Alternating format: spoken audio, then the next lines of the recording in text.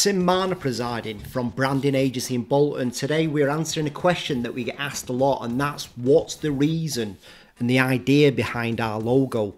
So stay tuned while we take the stand and show you why we crafted this little bad boy.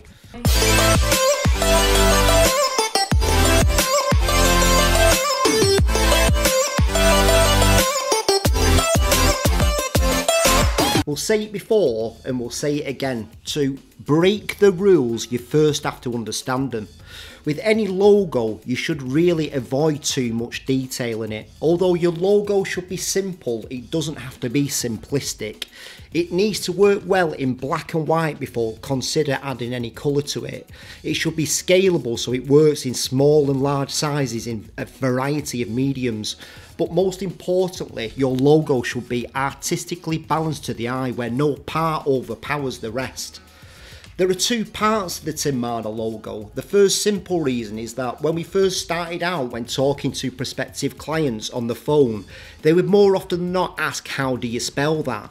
Which we would reply, Tim Marner, breaking up these letters. The second reason is that we are known for our out-of-the-box thinking, which will make you wonder why then the logo is in a box. See, the thing about thinking outside the box is that it's unconventional, and from a new perspective, it's divergent, free-flowing thinking in a non-linear manner that's filled with magical fairy dust. Now, for these divergent magical fairy dust ideas to work commercially, you then need to think convergently, which means logically, and for that, you need to return back to the box to execute them. Using both convergent and divergent thinking is called lateral thinking, which we call wigwam thinking, and this is the real meaning behind our logo. It's about a way of thinking differently.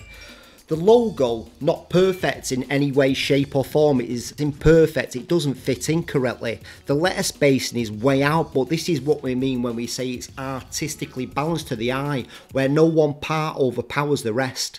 We take a shitload of pride in what our logo represents and have it everywhere in all sorts of different formats. So from wearing a hoodie and a cap to drinking from a mug or speaking into a microphone, you embody the mindset of a pirate, an underdog who never gives up and embraces the fact that they don't fit in exactly how other people want you to. Fuck the police coming straight from